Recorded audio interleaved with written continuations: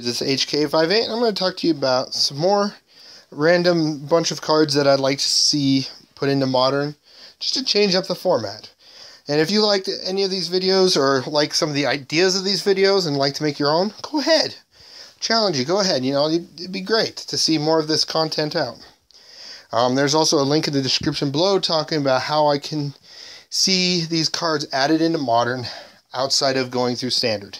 Even though on this list there's quite a few that can actually just go they go straight into Standard. Like this first page, all of them I could see go into Standard.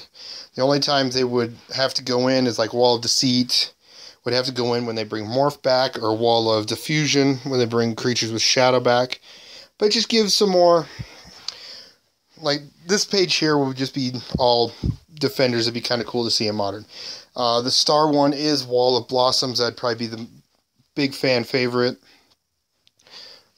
or player favorite that everyone would love to see in Standard, or even go through Standard. But yeah, let's. So yeah, I'm just gonna brief over these walls. They have unique, different effects when they're blocking, or they could block a number of creatures. So yeah, let's go ahead. I'm gonna go ahead into the next one, Zombie Master. I know this one didn't get a reprint around 8th edition, 8th and 9th edition, when similar to the Elven Lord, they actually got reprinted. That gives Forest Walk to elves. But this one, it'd be kind of cool to see this one in Modern, see if any of the zombie decks could get some sort of support. Paralyze, a 1-mana removal. It's a weird, interesting one. This one I could see more fitting into Modern a different way, or maybe even go through Standard. It's a pretty powerful 1-mana enchantment. Comes into play, you tap the enchanted creature, and then it doesn't untap unless they decide to pay an additional 4 to untap it at the beginning of their upkeeps. Or untap step, sorry. Hey, it'd be kind of cool. Well, actually, you have to pay the 4 during the upkeep. So it'd be kind of a cool little 1-mana removal spell for black outside of, I'm just going to kill it completely. So if there's any sort of black enchantment decks that can spawn from this, hey, there you go.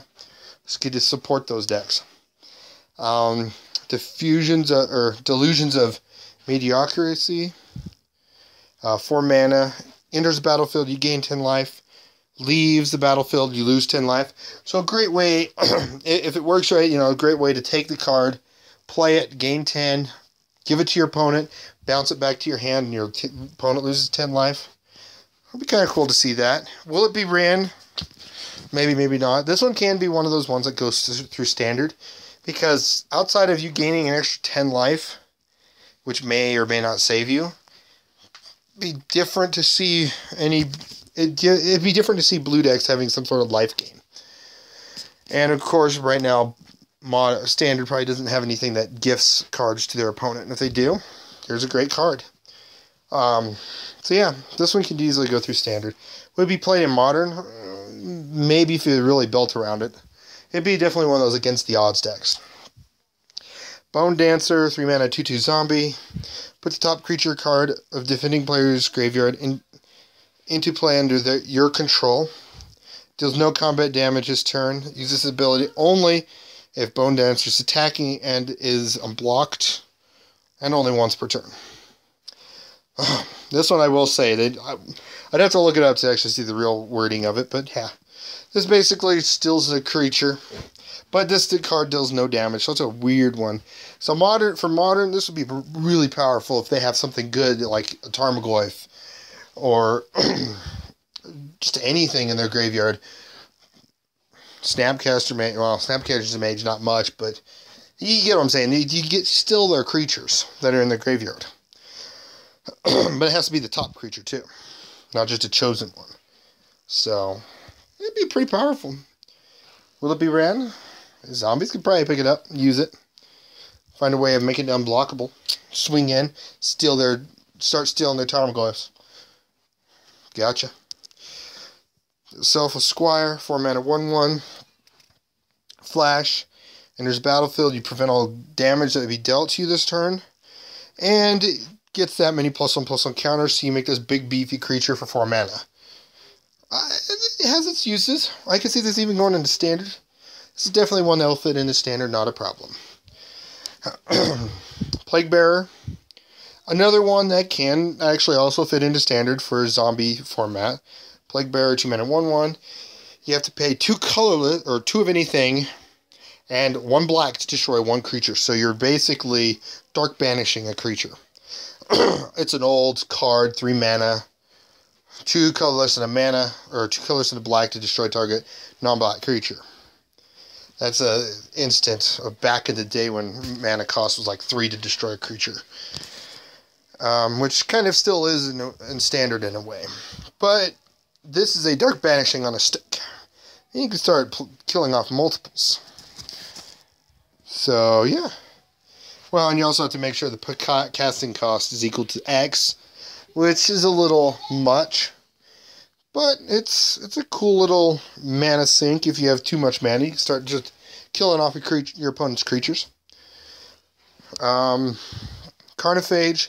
I don't know why this wasn't set up into standard back in the day when... No, not Carnophage. The other version of 2 mana, 3/3. Sangerphage, I think is what it's called. Was put into modern, or standard, and now it's in modern. It's another little 1 mana, 2/2. During your upkeep, pay a life, or you tap this. It's another mana. It'd just be like Gravedigger, or Gravecrawler, sorry. Little beefy little creature. They can actually be used in some like black weenie type deck. Not like white weenies, but black weenie. Because we also have Bad Moon, too. Good way to boost your creatures. Flamerite. I'm surprised this card was not in Kaladesh block. It would fit great in that deck, or in that block.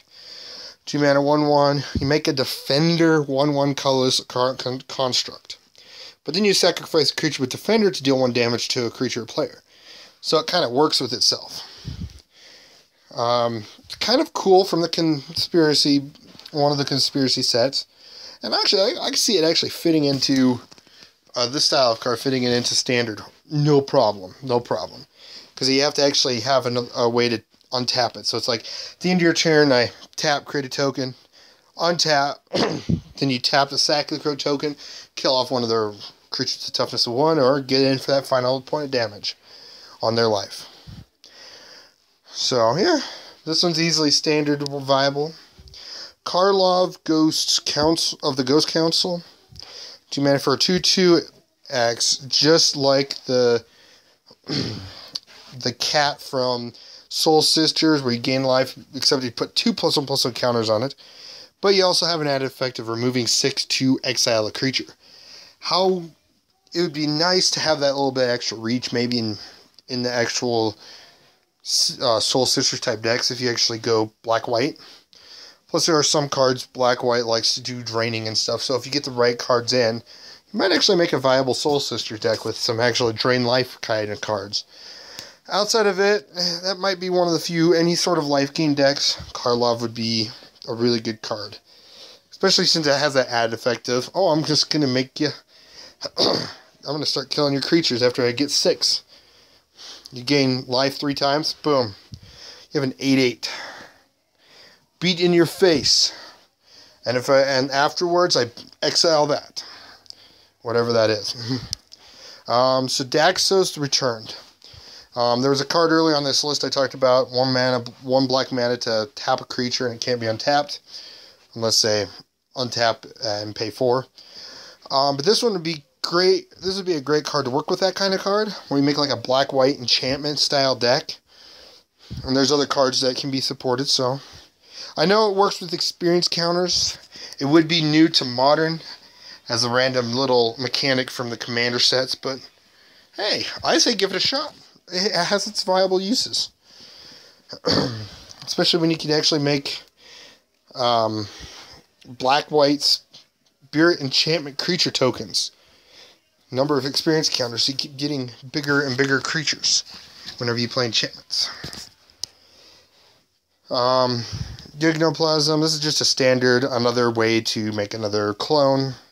It'd be kind of cool to see. I don't see it being played in Modern at all, because clone and a lot of its variants, just 99% of its variants don't ever get used. except Phantasmal Image, the 2-mana version. Hallowed Spirit Keeper. 3 mana for 3/2. When it dies, put X1/1 white spirit creature tokens flying onto the battlefield. And where X is the number of creatures in your graveyard. So if you keep getting Wrath of God, not Anger of Gods, because Anger of Gods just destroys this ability altogether. But if you keep getting Wrath of God, Supreme Verdict, etc., this would be a great card to go in that type of deck to where you get your creatures back. Cool little trick to go. Okay, I play this. If you bolt it, well, I can just get a 1/1 or 2 1/1s or 3 1/1s to replace take its spot. Noxious School. Back when Innistrad came out, I always thought it'd be kind of cool to see this in the first Innistrad block time frame for Standard. Even though they could have always made a newer version, to where I can go Heartless Summoning, turn 2, turn 3, play this, and then turn 4, I keep playing, find a way of killing off my Gravedigger. Oh, my Gravedigger would die, but I keep playing my Gravedigger from the graveyard and start making opponent's creatures go -1, -2, -3 until end of turn. Noxious School is a fun little casual card and commander card, or a card for commander. It's a fun little card to see, and I'd like to see a newer version, maybe a 4 mana, 2/4 something that actually has that type of effect. It'd be great in a zombie deck. Would it be played in Modern? Probably not. It'd be kind of cool to see a newer form of this card. That is one reason why I put this one on the list. It's a little mix-up of the title video, and that's it. That's the last card on our list, and yeah. So, thanks for watching, and you guys have a wonderful day.